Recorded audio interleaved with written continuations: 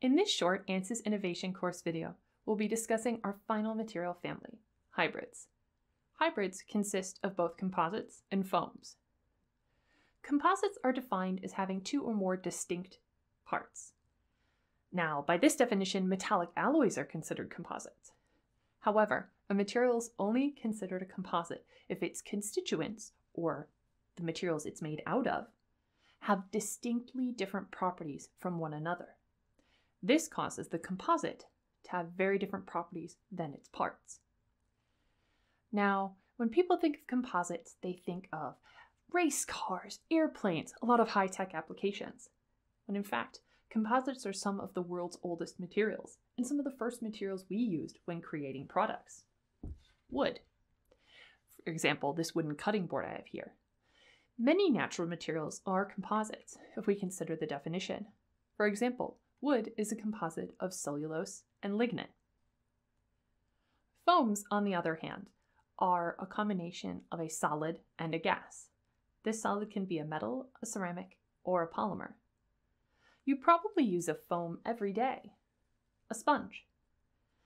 These two examples are made of polymers, and they're quite absorbent for either cleaning your dishes or applying makeup. When discussing the attributes for hybrids, we're going to break it down into three different categories: natural materials, composites, and foams. Natural materials have a wide range of properties. Just think of how diverse nature is.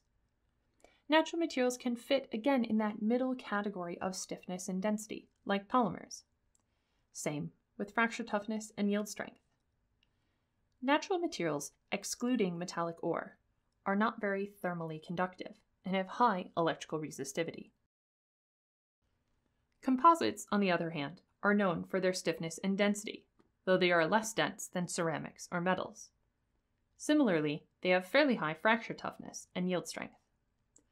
Composites have a wide range for electrical resistivity and thermal conductivity.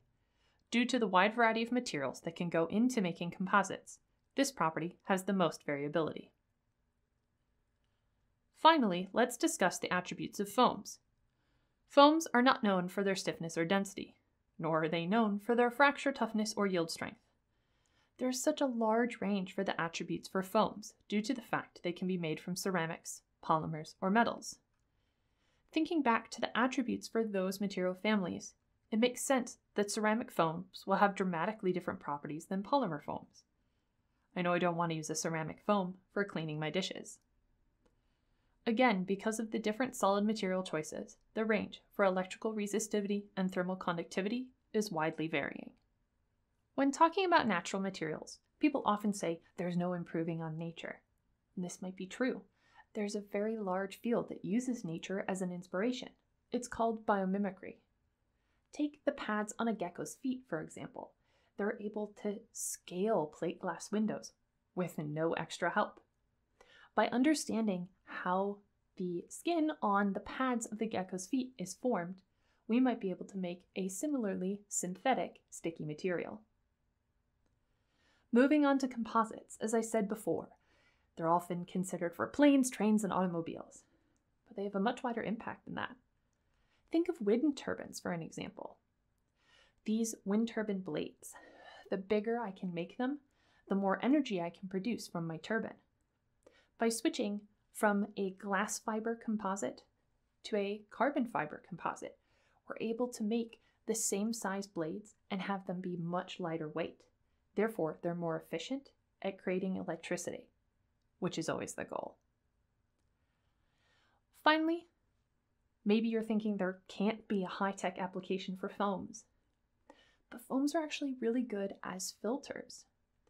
Let's say I'm trying to filter some particles out of some water. I want my water to go over as much surface area of my filter as possible.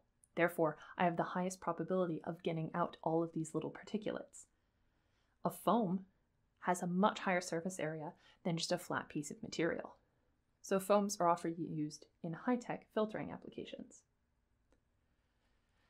We've done it. We've looked at our 6 different material families: ceramics, glasses, metals, elastomers, polymers, and now hybrids, which had 3 in them themselves: natural materials, composites, and foams.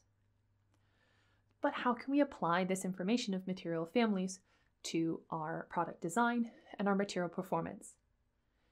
Check out our next video, and we'll see how we can use material families when looking at a list of product requirements in a little game. I'll see you there.